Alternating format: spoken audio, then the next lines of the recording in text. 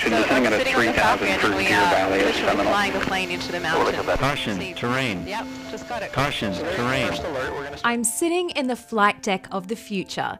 This is an experimental Dassault Falcon where Honeywell tests out displays and warning systems to help pilots see what they can't. Eventually, pilots will be able to use their voice to control a plane and even take off and land vertically like flying cars. The point of all this is to make air travel safer and more efficient for pilots and passengers. We visited Honeywell in Phoenix, Arizona to see this tech at work. 3D representation of the airport in front of us. Now, there's no airliner out there that has this. There's no actually even any airplane. This is all very experimental at this point. One, rotate, V2. This is no ordinary flight display. It's what Honeywell calls Smart View Synthetic Vision, or a virtual representation of the world outside the cockpit. Pulled from a database, terrain, runway information, and obstacles are all shown on the pilot's primary flight display. This is just the synthetic vision, or the computerized version of the terrain, and then we can turn on our infrared camera. As you can see, it starts to fill in details and it colorizes it to blend in nicely with the rest of it. It gives you, it's all about situational awareness. It's all about knowing where you are with respect to terrain in this case, but also traffic. Small indicators like this arrow can help reorient a pilot if they bank the plane too far to one side. So this is 45 degrees of bank here. So I've got a recovery arrow that helps me know which way I need to roll back. So I'm going to just follow the arrow. It's amazing if they roll the wrong direction, they push instead of pull. You can be overspeeding the airplane, over-G'ing the airplane faster than you'd probably anticipate. An extended centerline helps pilots land on the right runway with audible safety alerts when needed. 20. That we've been working. 10.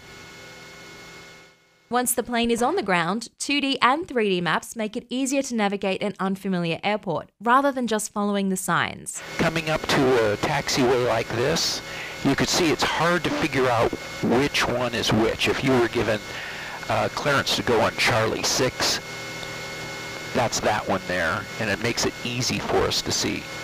You can interpret that pretty darn easily, right? Yeah, it's easy for me to understand, and I've never flown a plane before. Right.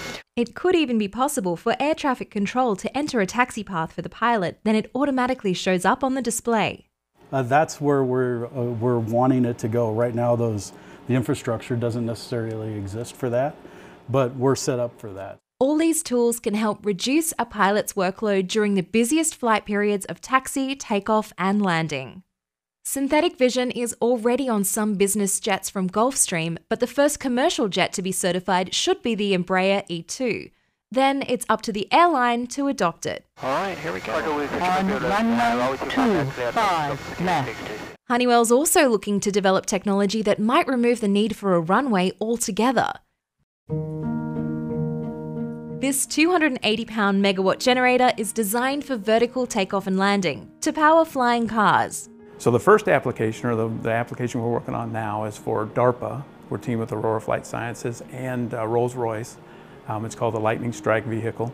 We're hopeful to get this technology mature enough by about the April-May timeframe to go off and then demonstrate that flight further down the road.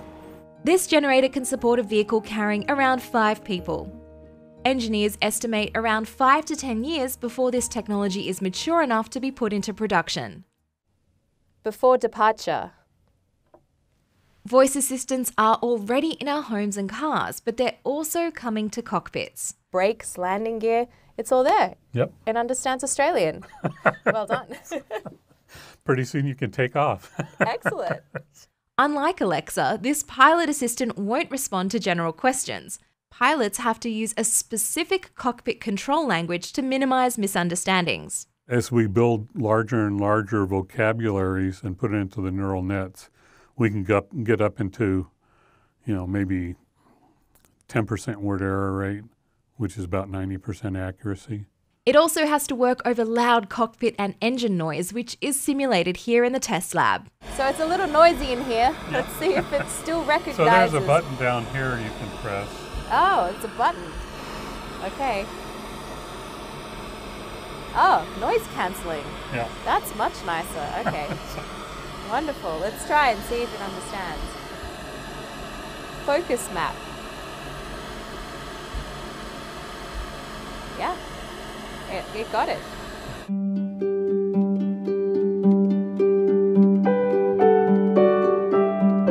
Software is not the only tool that's being worked on at Honeywell. At the Additive Manufacturing Lab, engineers are making aircraft components cheaper, lighter, and quicker than before. In some cases, a part that might take 6 months to make in a traditional cast process can now be produced in 2 weeks with 3D printing. Where we want to go with our additive product line is where you take multiple parts and assemble them in the printing process. So typically on a tube like this, you would take a tube, you would bend it, you would smash it here along this, and then weld this on and this on. But with additive, I can print them all as one homogeneous part. For some components like this rear engine mount, the 3D printed version removes 62% of the weight. But because each part has to be approved by the FAA, this technology is currently used to print existing components. But testing is underway for new engines and concepts to reduce weight and fuel consumption. Potentially, all these developments could mean fewer flight delays, cancellations, and most importantly, accidents. Honeywell isn't the only company working on these technologies. Boeing and NASA are testing synthetic vision in 787 Dreamliner simulators. And voice control is also being trialled at another avionics company, Rockwell Collins. The flight deck of the future could be landing sooner than you think.